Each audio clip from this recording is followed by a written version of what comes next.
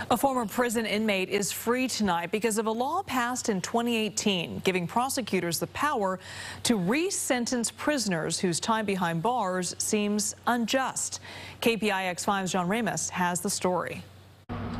The Contra Costa County District Attorney's Office helped release a man from prison that they themselves had put behind bars. Not because he was innocent, but because he just didn't deserve to be in prison any longer.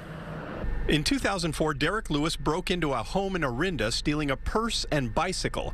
Because of the 3 strikes law, he was sentenced to 27 years in prison. But AB 2942 authorizes prosecutors to look back at old sentences that don't reflect today's standards.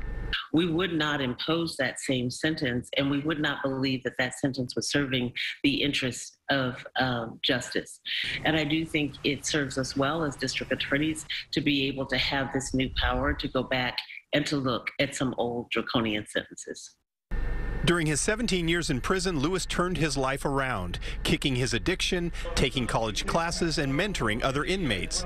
So the Contra Costa District Attorney's Office, the office that put him away, has now helped him become the first convict in the county to have his sentence reduced, and he is now a free man. We knew that there were prosecutors across the state that were willing to look back at past sentences.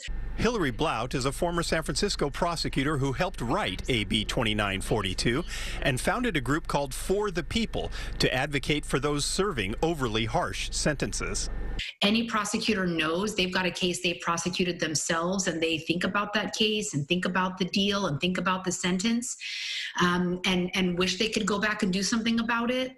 Lewis was the first in Contra Costa, but across the state, more than 60 inmates have gotten a rare chance to reclaim their lives from behind prison walls. Brandon Banks, the public defender who represented Lewis through the process, says while Lewis is deserving, he is by no means unique.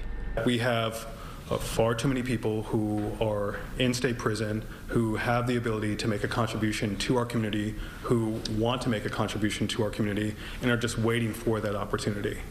In Contra Costa County, John Ramos, KPIX 5.